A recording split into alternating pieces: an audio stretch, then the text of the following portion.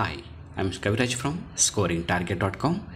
In today's session, we are going to explain most expected questions and answers for SSLC exam preparation part 2. ಆತ್ಮೀಯ ವಿದ್ಯಾರ್ಥಿಗಳೇ, ಇವತ್ತಿನ ತರಗತಿಯಲ್ಲಿ ನಾವು SSLC ಎಕ್ಸಾಮ್ಗಳಲ್ಲಿ ಯಾವ ಪ್ರಶ್ನೆಗಳು ಇಂಪಾರ್ಟೆಂಟ್ ಆಗಿವೆ, ಯಾವ ಪ್ರಶ್ನೆಗಳು ಬರ್ತಕ್ಕಂಥ ಪಾಸಿಬಿಲಿಟಿ ಇವೆ ಅಂತಕ್ಕಂಥ ಎಕ್ಸ್ಪೆಕ್ಟೆಡ್ ಕ್ವೆಶ್ಚನನ್ನು ಡಿಸ್ಕಸ್ ಮಾಡ್ತಾ ಇದ್ದೀವಿ. ಈಗಾಗಲೇ ಹಿಂದಿನ ವಿಡಿಯೋದಲ್ಲಿ ಪಾರ್ಟ್ 1ಅಲ್ಲಿ ನಾವು 15 ಕ್ವೆಶ್ಚನ್ ಮತ್ತು ಆನ್ಸರ್ಗಳನ್ನು ಡಿಸ್ಕಸ್ ಮಾಡಿದ್ದೀವಿ. ಸೊ ಇವತ್ತು ಅದರ ಮುಂದುವರಿದ ಭಾಗ ಪಾರ್ಟ್ 2. ಪಾರ್ಟ್ 1ನ ಒಂದು PDF ನೋಟ್ಸನ್ನು ನೀವು ಡೌನ್ಲೋಡ್ ಮಾಡ್ಕೋಬೇಕಂದ್ರೆ ಅದರ ಲಿಂಕನ್ನು ಕಾಮೆಂಟ್ ಬಾಕ್ಸಲ್ಲಿ ಹಾಕಿರ್ತೀನಿ. ಸೊ ಅಲ್ಲಿ ಕ್ಲಿಕ್ ಮಾಡಿ ಡೌನ್ಲೋಡ್ ಮಾಡ್ಕೊಳ್ಳಿ. ಇವತ್ತು ನಾವು ಡಿಸ್ಕಸ್ ಮಾಡ್ತಾ ಇರ್ತಕ್ಕಂಥ ಪಾರ್ಟ್ 2 ಇಲ್ಲಿ ಪ್ರಶ್ನೆ ಮತ್ತು ಉತ್ತರ ಎರಡು ಕೂಡ PDF ಲಿಂಕ್ ಕೂಡ ಇರುತ್ತೆ. ಅದನ್ನು ಕೂಡ ನೀವು ಡೌನ್ಲೋಡ್ ಮಾಡ್ಕೊಂಡು ನಿಮ್ಮ ಎಕ್ಸಾಮ್ಗೆ ಪ್ರಿಪೇರ್ ಆಗ್ಬೋದು. Okay, let's start the class.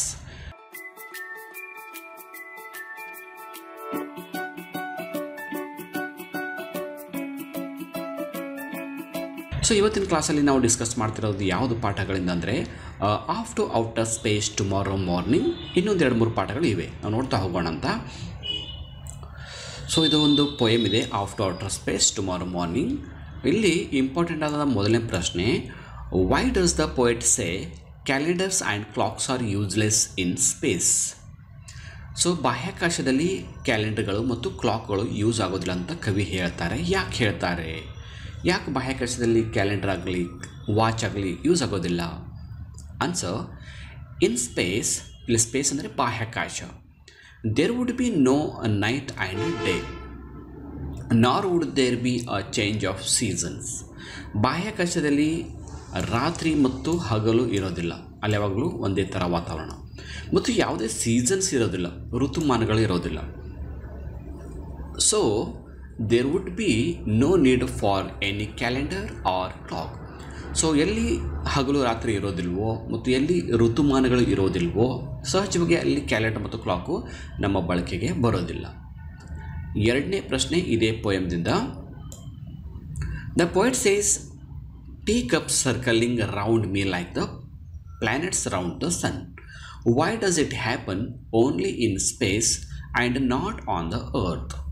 ಅಂದರೆ ಚಹಾದ ಕಪ್ಪುಗಳು ಕವಿ ಸುತ್ತ ಹೇಗೆ ಸುತ್ತಾ ಇದ್ದವು ಅಂದರೆ ಸೂರ್ಯನ ಸುತ್ತ ಗ್ರಹಗಳು ಸುತ್ತುವ ಹಾಗೆ. ನೋಡಿ, ಸೂರ್ಯನ ಸುತ್ತ ಗ್ರಹಗಳು ಸುತ್ತುವ ಹಾಗೆ ಕವಿಯ ಸುತ್ತ ಚಹಾದ ಕಪ್ಪುಗಳು ಸುತ್ತಾ ಇದ್ದವು. ಸೊ ಈ ಥರದ ಘಟನೆ ಕೇವಲ ಬಾಹ್ಯಾಕಾಶದಲ್ಲಿ ಮಾತ್ರ ಆಗುತ್ತೆ, ಭೂಮಿ ಮೇಲೆ ಆಗೋದಿಲ್ಲ. ಯಾಕೆ ಅಂತ ಪ್ರಶ್ನೆ. Answer, objects do not fly around on the earth due to the force of gravity. Gravity ಅಂದ್ರೇನು? ಗುರುತ್ವಾಕರ್ಷಣ ಶಕ್ತಿ. ಸೊ ಭೂಮಿಗೆ ಗುರುತ್ವಾಕರ್ಷಣ ಶಕ್ತಿ ಇರುತ್ತೆ, ಹೀಗಾಗಿ ಯಾವುದೇ ವಸ್ತುಗಳು ಆ ಥರ ಸುತ್ತೋದಿಲ್ಲ. In the space this force of gravity is not there. But ಬಾಹ್ಯಾಕಾಶದಲ್ಲಿ ಅಲ್ಲಿರ್ತಕ್ಕಂಥ ನೆಲಕ್ಕೆ ಗುರುತ್ವಾಕರ್ಷಣ ಶಕ್ತಿ ಇರೋದಿಲ್ಲ. ಸೊ ಥಿಂಗ್ಸ್ ಫ್ಲೈ ಅರೌಂಡ್, ಅದಕ್ಕಾಗಿ ಅಲ್ಲಿರ್ತಕ್ಕಂಥ ವಸ್ತುಗಳು ಈ ಥರ ಸುತ್ತಲೂ ಸುತ್ತಾ ಇರ್ತವೆ. ಇನ್ನು ಮೂರನೇ ಪ್ರಶ್ನೆ same ಪೊಯಮ್ದಿಂದ. Why does the poet express loneliness in the space? ಬಾಹ್ಯಾಕಾಶದಲ್ಲಿ ಒಂಟಿತನದ ಬಗ್ಗೆ ಕವಿ ಯಾಕೆ ವರ್ಣನೆ ಮಾಡಿದ್ದಾರೆ? The speaker would be alone in his capsule. ಇಲ್ಲಿ ಕ್ಯಾಪ್ಸುಲ್ ಅಂದರೆ ಆ ಥರ ಅವ್ರಿಗೆ ಹೋಗಿರ್ತಕ್ಕಂಥ ಒಂದು ರಾಕೆಟ್ನ ಒಂದು ಕ್ಯಾಪ್ಸುಲ್ ಅಂತ ಹೇಳ್ಕೊಬೋದು. ಸೊ ಅಲ್ಲಿ ಅವರು ಒಂಟಿತನವನ್ನು ಅನುಭವಿಸ್ತಾರೆ. ನೋ ಬಡಿ ವುಡ್ ವಿಸಿಟ್ ಹಿಮ್ ನಾರ್ wood he have a friend near him.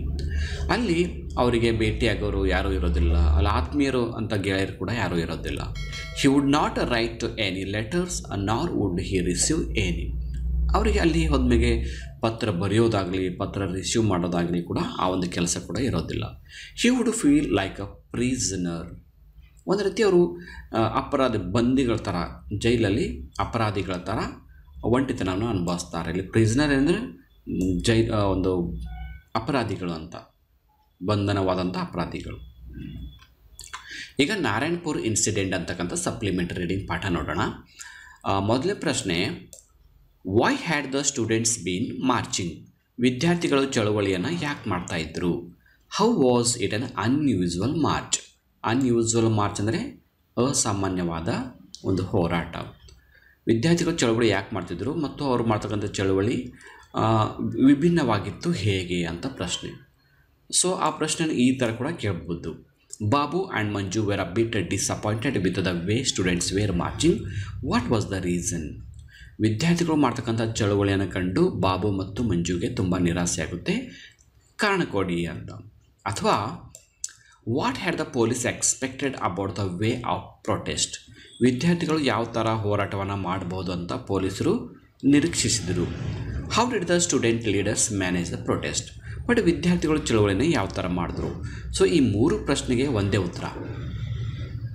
The students were marching to give a notice to the collector. ಇಲ್ಲಿ ಕಲೆಕ್ಟರ್ ಅಂದರೆ ಯಾರು? DC. ಸೊ ಅಲ್ಲಿ ಚಳವಳಿ ಮಾಡ್ತಕ್ಕಂಥ ವಿದ್ಯಾರ್ಥಿಗಳು ಕಲೆಕ್ಟರ್ಗೆ ಒಂದು ನೋಟಿಸನ್ನು ಕೊಡೋ ಸಲುವಾಗಿ ಹೋರಾಟ ಮಾಡ್ತಿದ್ರು. ಇವನ್ thou there wire ಪೊಲೀಸ್ಮೆನ್ they March as if the ಪೊಲೀಸ್ಮೆನ್ didn't exist. So ಅಲ್ಲಿ ಪೊಲೀಸರು ಇದ್ದರೂ ಕೂಡ ವಿದ್ಯಾರ್ಥಿಗಳು ಎಷ್ಟು ಸೈಲೆಂಟಾಗಿ ಚಳವಳಿ ಮಾಡ್ತಿದ್ದಂದರೆ ಪೊಲೀಸರು ಇಲ್ವೇನೋ ಅನ್ನೋ ಥರ. They March silently without any slogans ಅಂದರೆ ಘೋಷಣೆಗಳು, ಯಾವುದೇ ಘೋಷಣೆಗಳು ಕೂಗದೆ ಅವರು ಸೈಲೆಂಟಾಗಿ ಚಳವಳಿ ಮಾಡ್ತಾಯಿದ್ರು. According to Babu and Manju, the students should have protested. The police also expected the same. But Babu ಮಂಜು ಪೊಲೀಸರೆಲ್ಲ ಏನನ್ನು ನಿರೀಕ್ಷೆ ಮಾಡಿದಂದರೆ ವಿದ್ಯಾರ್ಥಿಗಳು ಚಳವಳಿ ಹಿಂಸಾತ್ಮಕವಾಗಿ ಮಾಡ್ಬೋದು ಅಂತ ನಿರೀಕ್ಷೆ ಮಾಡಿದರು. This would make them beet them up and imprison them. So ಈ ಥರ ಅವರು ವಿದ್ಯಾರ್ಥಿಗಳು ಗದ್ದಲು ಮಾಡಿದಾಗ ಅವರನ್ನು ಹೊಡೆದು ಜೈಲಿಗೆ ಹಾಕಬೇಕಂತ ಪೊಲೀಸರು ಅಂದ್ಕೊಂಡಿದ್ದರು. The students without causing violence gave a notice to the DSP ಅಂದರೆ deputy superintendent of police. But ವಿದ್ಯಾರ್ಥಿಗಳು ಯಾವುದೇ ಹಿಂಸಾತ್ಮಕವಾಗಿ ಚಳವಳಿ ಮಾಡದೆ ಸೈಲೆಂಟಾಗಿ DSP ಅವರಿಗೆ ಒಂದು ಮನವಿ ಪತ್ರವನ್ನು ಕೊಡ್ತಾರೆ. They thought that if they were arrested and kept in prison it would not be impossible to continue there agitation ಅಂದರೆ ಕೂಡ ಚಳವಳಿ. ಸೊ ಯಾಕೆ ಇವರು ಥರ ಸೈಲೆಂಟಾಗಿ ಚಳವಳಿ ಮಾಡ್ತಿದ್ದಂದರೆ ಹಿಂಸಾತ್ಮಕವಾಗಿ ಮಾಡಿದಾಗ ಪೊಲೀಸರು ನಮ್ಗೆ ಅರೆಸ್ಟ್ ಮಾಡ್ತಾರೆ. ಸೊ ಅರೆಸ್ಟ್ ಮಾಡಿದಾಗ ಮತ್ತೆ ಚಳವಳಿ ಮಾಡೋಕ್ಕೆ ಯಾರೂ ಇರೋದಿಲ್ಲ ಅಂತಕ್ಕಂಥ ಉದ್ದೇಶ ಅಂತ. ಇದೇ ಪಾಠದಿಂದ ಒಂದು ಎಕ್ಸ್ಪೆಕ್ಟೆಡ್ ಪ್ರಶ್ನೆ. What was in the mysteries parcel, what suspicion did the police have about that. So ರಹಸ್ಯವಾಗಿ ಸಾಗಿಸ್ತಕ್ಕಂಥ ವಸ್ತುವಿನಲ್ಲಿ ಏನಿತ್ತು, ಅದರ ಬಗ್ಗೆ ಪೊಲೀಸರಿಗೆ ಯಾವ ಸಂದೇಹ ಬಂದಿತ್ತು. ಸಸ್ಪಿಷನ್ ಅಂದರೆ ಸಂದೇಹ, doubt. Answer, there was a cyclostyling machine in the mysteries parcel. So ಆ ರಹಸ್ಯವಾಗಿ ಸಾಗಿಸ್ತಕ್ಕಂಥ ವಸ್ತು ಏನಾಗಿತ್ತಂದರೆ ಸೈಕ್ಲೋಸ್ಟೈಲಿಂಗ್ ಮಷಿನ್ ಆಗಿತ್ತು. The police suspected that Mohan and his family were making copies of Mahatma's speech. So ಆ ಮಷಿನ್ ಬಗ್ಗೆ ಪೊಲೀಸರಿಗೆ ಏನು ಡೌಟ್ ಇತ್ತಂದರೆ ಮೋಹನ್ ಮತ್ತು ಆತನ ಕುಟುಂಬದ ಸದಸ್ಯರು ಮಹಾತ್ಮ ಗಾಂಧೀಜಿಯವರ ಭಾಷಣವನ್ನು ಕಾಪಿ ಮಾಡಿಕೊಂಡು ಡಿಸ್ಟ್ರಿಬ್ಯೂಟ್ ಮಾಡ್ತಾರೆ ಅಂತ ಒಂದು ಡೌಟ್ ಬಂದಿತ್ತು. ಸೊ ಅದೇ ಪಾಠದಿಂದ ಇನ್ನೊಂದು ಪ್ರಶ್ನೆ. Why had Patil the sub inspector come to Mohan's house, who believed him and what was the result. ಇಲ್ಲ 3 ಪ್ರಶ್ನೆ ಕಾಣ್ತೀವಿ. ಪಾಟೀಲ್ ಅಂತಕ್ಕಂಥ ಸಬ್ ಇನ್ಸ್ಪೆಕ್ಟರು ಮೋಹನ್ ಮನೆಗೆ ಯಾಕೆ ಬಂದಿದ್ದರು, ಆ ಪಾಟೀಲನ್ನು ಯಾರು ನಂಬಿದ್ರು ಮತ್ತು ಅದರ ಪರಿಣಾಮ ಏನಾಯಿತು ಅಂತ 3 ಪ್ರಶ್ನೆ. Answer, mister Patil was the classmate of Mohan's father. So ಅಲ್ಲಿ ಬಂದಂಥ ಪೊಲೀಸ್ ಇನ್ಸ್ಪೆಕ್ಟರ್ ಪಾಟೀಲ್ ಅವರು ಏನಿದ್ರಲ್ಲ ಅವರು ಮೋಹನ್ನ ತಂದೆಯವರ ಫ್ರೆಂಡ್ ಆಗಿದ್ದರು, ಕ್ಲಾಸ್ಮೇಟ್ ಆಗಿದ್ದರು. ಈ came to give a warning about the police ride on this house. ಅವ್ರ ಮನೆ ಮೇಲೆ ಪೊಲೀಸರು ರೈಡ್ ಮಾಡ್ತಾರೆ ಅಂತಕ್ಕಂಥ ಒಂದು ಎಚ್ಚರಿಕೆ ಸಂದೇಶವನ್ನು ಕೊಡಲಿಕ್ಕೆ ಬಂದಿದ್ದರು. Mohan's mother believed him. So ಅವನಿಗೆ ಯಾರು ನಂಬಿದ್ರು ಅಂದರೆ ಮೋಹನನ ತಾಯಿ ಅವರನ್ನು ನಂಬ್ತಾರೆ. ಏನಾಯಿತು ಪರಿಣಾಮ? And gave the cyclostyling machine and papers. So ಅದಕ್ಕಾಗಿ ಅವ್ರು ಏನು ಮಾಡ್ತಾರೆ ಅಂದರೆ ಸೈಕ್ಲೋಸ್ಟೈಲಿಂಗ್ ಮಷಿನನ್ನು ವಾಪಸ್ ಕೊಟ್ಬಿಡ್ತಾರೆ. ಈಗ on top of the world supplementary reading ಪಾಠದಿಂದ expected ಕ್ವೆಶನ್ಸನ್ನು ನೋಡೋಣ. ಇದರಲ್ಲಿ ಮೊದಲನೇ ಪ್ರಶ್ನೆ, describe the hardships and challenges faced by ಡಿಕ್ಕಿ ಡೋಲ್ಮಾ. ಡಿಕ್ಕಿ ಡೋಲ್ಮಾ ಅವರು ಎದುರಿಸಿದಂಥ ಕಷ್ಟಗಳು ಮತ್ತು ಚಾಲೆಂಜ್ಗಳ ಬಗ್ಗೆ ಬರೀರಿ ಅಂತ. ಆನ್ಸರ್, ಡಿಕ್ಕಿ Dolma last her mother when C was 11. ಅಂದರೆ ಡಿಕ್ಕಿ ಡೋಲ್ಮಾ ಅವರು ತಮ್ಮ ತಾಯಿಯನ್ನು 11ನೇ ವಯಸ್ಸಿನಲ್ಲಿ ಕಳ್ಕೊತಾರೆ. C last her brother to, ತನ್ನ ಸಹೋದರನನ್ನು ಕೂಡ ಕಳ್ಕೊತಾಳೆ. When C was getting ready for the final frontier Har father was bed ridden. ಇನ್ನು ಮೌಂಟ್ ಎವರೆಸ್ಟ್ ಇರ್ತಕ್ಕಂಥ ಒಂದು ತರಬೇತಿಯ ಫೈನಲ್ ಹಂತಕ್ಕೆ ಬಂದಾಗ ತಂದೆಯವರು ಕೂಡ ಹಾಸಿಗೆ ಹಿಡಿದಿದ್ದರು, ಅಂದರೆ ಅವರಿಗೆ ಕೂಡ ಕಾಯಿಲೆ ಬಂದಿತ್ತು. C was not financially sound. ಇನ್ನು ಅವಳು ಆರ್ಥಿಕವಾಗಿ ಕೂಡ ಸದೃಢವಾಗಿ ಇರಲಿಲ್ಲ. ಸೌಂಡ್ ಎಂದರು ಸದೃಢವಾಗಿರೋದು, ಬಲಿಷ್ಠವಾಗಿರೋದು. ಎಕನಾಮಿಕಲಿ ಅವರು ರಿಚ್ ಆಗಿರಲಿಲ್ಲ ಅಂತ ಅರ್ಥ. ನೆಕ್ಸ್ಟ್ ಕ್ವಶನ್, ಎರಡನೇದು, ಎಕ್ಸ್ಪ್ಲೇನ್ ಡಿಕ್ಕಿ Dolma's preparedness in achieving Har dream of scaling Mount Everest. ಅಂದರೆ ಮೌಂಟ್ ಎವರೆಸ್ಟ್ ಪರ್ವತವನ್ನು ಏರುವ ಒಂದು ಸಾಧನೆಗೆ ಡಿಕ್ಕಿ ಡೋಲ್ಮಾ ಅವರು ಯಾವ ಥರ ಪ್ರಿಪೇರ್ ಆದರು ಅನ್ನೋದ್ರ ಬಗ್ಗೆ ಎಕ್ಸ್ಪ್ಲೇನ್ ಮಾಡಿ. ಅಥವಾ ಇದೇ ಪ್ರಶ್ನೆನ ಈ ಥರ ಕೂಡ ಕೇಳ್ಬೋದು, ಹೌ ಡಿ ಡಿಕ್ಕಿ ಡೋಲ್ಮಾ ಸ್ಕೇಲ್ ಮೌಂಟ್ ಎವರೆಸ್ಟ್. ಇಲ್ಲಿ ಸ್ಕೇಲ್ ಅಂದ್ರೇನು, ಹತ್ತೋದು ಅಥವಾ ಏರೋದು. ಡಿಕ್ಕಿ ಡೋಲ್ಮಾ ಮೌಂಟ್ ಎವರೆಸ್ಟ್ ಪರ್ವತವನ್ನು ಹೇಗೆ ಏರಿದ್ರು? ಸೊ ಎರಡು ಪ್ರಶ್ನೆಗೆ ಒಂದೇ ಉತ್ತರ. Answer, Dolma got training in the mountaineering institute at Manali. So ಮೊದಲು ಡೋಲ್ಮಾ ಅವ್ರು ಏನು ಮಾಡಿದ್ರು ಅಂದರೆ, ಮನಾಲಿಯಲ್ಲಿರ್ತಕ್ಕಂಥ ಒಂದು ತರಬೇತಾರೋಹಣ ಸಂಸ್ಥೆ ಏನಿತ್ತು, ಆ ಸಂಸ್ಥೆಯಲ್ಲಿ ಟ್ರೈನಿಂಗನ್ನು ಪಡ್ಕೋತಾರೆ. ಯಾವ ಸಂಸ್ಥೆ? ಮೌಂಟೇನರಿಂಗ್ ಇನ್ಸ್ಟಿಟ್ಯೂಟ್, ಪರ್ವತಾರೋಹಣ ಸಂಸ್ಥೆ. ಅಲ್ಲಿ ತರಬೇತಿ ಪಡ್ಕೊಂಡ್ರು.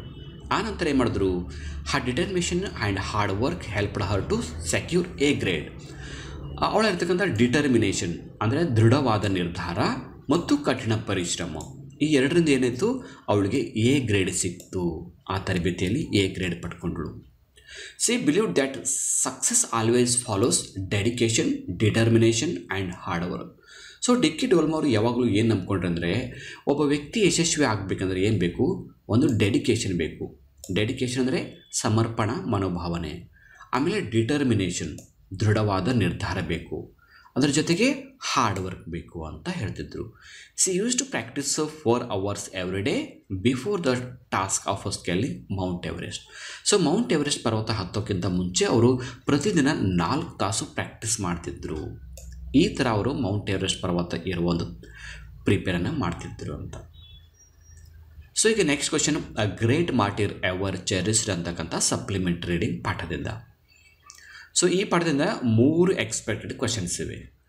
ಮೊದಲನೇ ಪ್ರಶ್ನೆ, life for Hanif in the beginning was never a smooth sail, explain.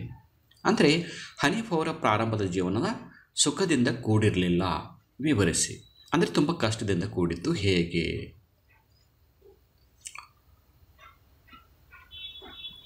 Hanif last his father when he was just 8 years old. ಹನೀಫಿಗೆ ಏನಾಗುತ್ತೆ, ತನ್ನ 8ನೇ ವಯಸ್ಸಿನವರಿದ್ದಾಗೆ ತನ್ನ ತಂದೆಯನ್ನು ಕಳ್ಕೊತಾನೆ. ಹಿ ಹ್ಯಾಡ್ 2 younger brothers, ಜೊತೆಗೆ ಇಬ್ಬರು ತಮ್ಮಂದಿರಿರ್ತಾರೆ. His mother was a vocal artist, ಅವಳ ತಾಯಿ ಕೂಡ ಕಲಾವಿದೆಯಾಗಿರ್ತಾಳೆ.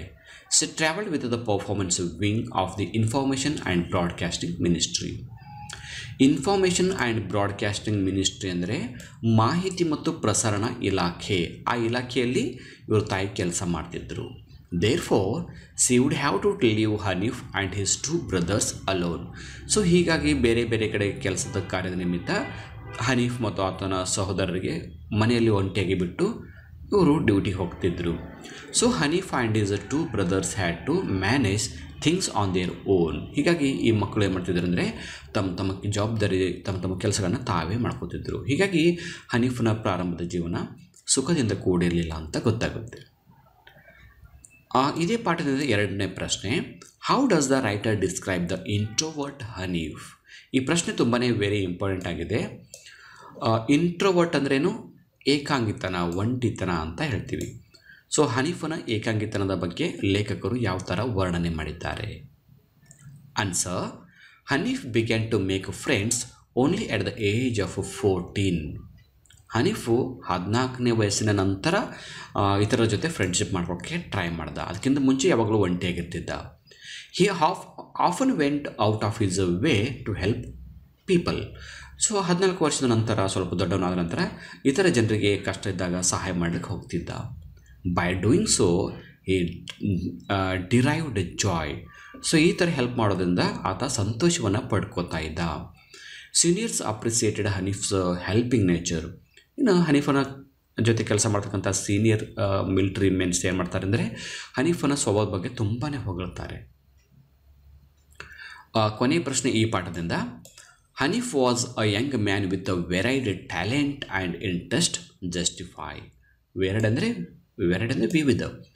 ಹನೀಫ್ ಹಲವಾರು ಪ್ರತಿಭೆಗಳನ್ನು ಮತ್ತು ಆಸಕ್ತಿಗಳನ್ನು ಹೊಂದಿದಂಥ ಒಬ್ಬ ತರುಣನಾಗಿದ್ದ ಅನ್ನೋದ್ರ ಬಗ್ಗೆ ಸ್ಪಷ್ಟೀಕರಿಸಿ ಬರೆಯಿರಿ. ಅಂದರೆ ಟೋಟಲ್ ಆಗಿ ಇಲ್ಲಿ ಹನೀಫನ ಹವ್ಯಾಸಗಳ ಬಗ್ಗೆ ಬರೀಬೇಕು. ಆನ್ಸರ್ ಹನೀಫ್ ಡ್ಯಾಬಲ್ಡ್ ಇನ್ ಆರ್ಟ್, ಸ್ಕೆಚ್ಡ್ ವೆರಿ ವೆಲ್. ಹನೀಫ್ ಯಾವಾಗಲೂ ಚಿತ್ರಕಲೆ ಬಿಡಿಸೋದು, ಒಳ್ಳೆ ಚಿತ್ರಗಳನ್ನ ಬಿಡಿಸ್ತಕ್ಕಂಥ ಪ್ರಯತ್ನವನ್ನು ಮಾಡ್ತಾ ಇದ್ದ. He made beautiful cards out of waste materials.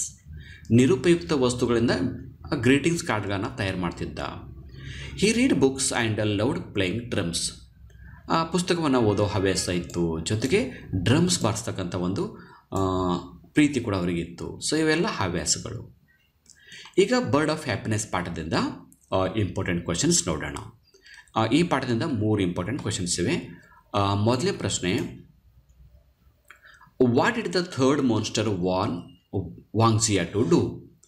What was ವಾಂಗ್ಜಿಯಾಸ್ reply? ಅಂದರೆ ಮೂರನೇ ಒಂದು ರಾಕ್ಷಸ ವಾಂಗ್ಜಿಯಾಗೆ ಏನು ಮಾಡಬೇಕು ಅಂತ ಚಾಲೆಂಜ್ ಇಡ್ತು ಅಥವಾ ಏನೋ ಒಂದು ಆರ್ಡರ್ ಮಾಡ್ತು. ಅದಕ್ಕೆ ವಾಂಗ್ಜಿ ಏನು ಪ್ರತಿಕ್ರಿಯೆ ಕೊಟ್ಟ? ಉತ್ತರ ನೋಡೋಣ. The third monster wanted ವಾಂಗ್ಜಿಯಾ to bring Bheemas eyeballs.